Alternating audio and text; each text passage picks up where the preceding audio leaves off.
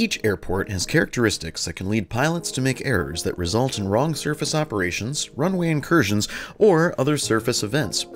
This video will enhance your situational awareness during airport operations by increasing your awareness of these challenges. Let's take a look at issues you might encounter at Aspen-Pitkin County, Sardy Field Airport from the flight deck. Aspen-Pitkin County, Sardy Field is a small single-runway airport located in the Roaring Fork Valley just 2.5 miles northwest of the resort town of Aspen, Colorado. It has associated Class Delta airspace and is surrounded by rapidly rising terrain from the northeast through the southwest. Aspen is a high-altitude airport with a field elevation of almost 8,000 feet. A high-density altitude will affect aircraft performance all year round, but especially in the summer. Check your aircraft performance tables before departing. ASE has a diverse traffic mix, from light piston-powered single-engine aircraft to air carrier jets, and everything in between. The single runway numbered 1533 has a parallel, almost full-length taxiway on its east side. All services and facilities are located east of the runway. There are several items that the first-time pilot needs to be aware of. Aspen operates in an opposite direction operation configuration 100% of the time due to surrounding mountainous terrain. Most aircraft will land on runway 15 and depart on runway 33. This may create challenges on windy days as tailwind conditions frequently exist. During the busy periods of summer and winter, it is likely that you will come in close proximity to opposite direction air traffic in the vicinity of the airport, and this is a situation that requires the highest level of awareness. Pilots should be vigilant in listening and complying with ATC instructions as soon as practical. The Aspen Air Traffic Control Tower uses tower-applied visual separation to maintain safe and efficient operations. Proper compliance and vigilance is essential in preserving the integrity of the operation. It should be noted that runway 1533 is sloped at nearly 2 degrees.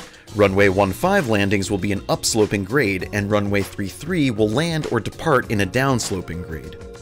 When approaching the runway, be conscious of runway slope illusions as well. The Roaring Fork Valley creates a natural funnel of lower terrain to the northwest. Because of this, the runway 33 departure corridor is located northwest of the airport, and the runway 15 arrival corridor is located to the north-northwest, aligning with final. Due to terrain and the high volume of both VFR and IFR traffic, this area is frequently congested with air traffic. VFR aircraft are encouraged to contact Aspen Approach 15 miles out on the frequency 123.8. This allows ATC to issue traffic advisories and instructions to avoid conflicts between departing and arriving aircraft. Common VFR entry points to the area are Snowmass Village and the City of Aspen. Snowmass Village is located 3.3 miles west of the airport at the base of a large ski area. The City of Aspen is located 2.5 miles southeast of the airport. When approaching the airport from Snowmass Village, it is important to cross over the top of the airport at midfield at or above pattern altitude, as aircraft will be landing and departing underneath. Pattern altitude for light aircraft is 9,023 feet, and for heavy aircraft, 9,523 feet. For IFR arrivals, the most commonly used approach procedure is the localizer DME echo approach, or on good weather days, the visual approach. Due to the opposite direction operations common at the field, aircraft on the visual approach should expect instructions to line up on the final or track the localizer. IFR departures can expect to depart on the LINDZ departure procedure. Proper execution of these procedures and ATC instructions is critical for the safety of this opposite direction operation and for IFR obstruction clearance. When visual meteorological conditions exist, Aspen ATCT uses a unique procedure that follows the profile of the LINDZ departure. The tower will instruct a runway 33 departure to turn east of the runway 15 final to allow the arrival to pass off their left. The runway departure will then turn westbound above or behind the arrival aircraft. For the departure, active listening and prompt compliance with ATC instructions is imperative. For the arrival, it is critical to remain on the center line, unless otherwise approved or instructed by ATC. Be aware that some pilots have reported a visual illusion on final for runway 15 that seems to lead them to the right of the runway. At least one jet has mistakenly landed in the grass west of the runway. One mitigation strategy might be to load the localizer DME Echo approach as a backup to the visual approach or a GPS user waypoint aligned with the runway. This can help ensure you are lined up for the runway and can help mitigate visual illusions or other confusion on final. If you are unsure of how to accomplish this, refer to the operator's manual for the equipment in your aircraft. In addition, look for reels or the sequenced flashing approach lights to help you identify the runway. After landing, there are several issues that require extra attention. Unless otherwise instructed by ATC, continue past the runway hold bars and join Taxiway Alpha. If you are unable to do so, inform ATC immediately. You may receive instructions to join the taxiway behind outbound taxiing aircraft. Contact ground control on 121.9 as soon as you have crossed the runway hold short line. The north half of the parallel taxiway is a non-movement area. Aircraft exiting at Alpha 1 through Alpha 3 may encounter aircraft or vehicles that are not under ATC control. Remember, while pilots need to ensure that their aircraft is completely across the hold short line when exiting the runway, if you are unable to do so, inform the tower immediately. The movement area begins just north of Taxiway Alpha 4. When taxiing southbound on Taxiway Alpha, remember you must have ATC clearance to enter the movement area. Aspen has a run-up de-ice area located abeam Alpha 7 and Alpha 8. Aircraft requiring a run-up should advise ground control on initial contact. The run-up or de-ice area is a non-movement area. While taxiing for departure, you may receive instructions to taxi into this area for staging. This will ensure a clear path for aircraft exiting the runway.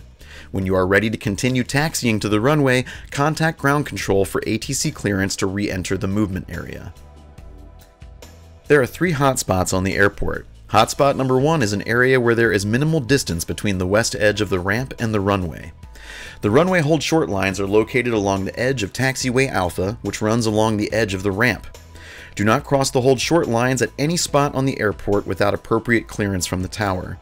The Taxiway Alpha 2 intersection also directly connects to the runway. Pilots should be aware of this and use caution so as to not inadvertently enter a movement area, active runway, or block aircraft from exiting the active runway. Hotspot number 2 is located at the Alpha 4 intersection.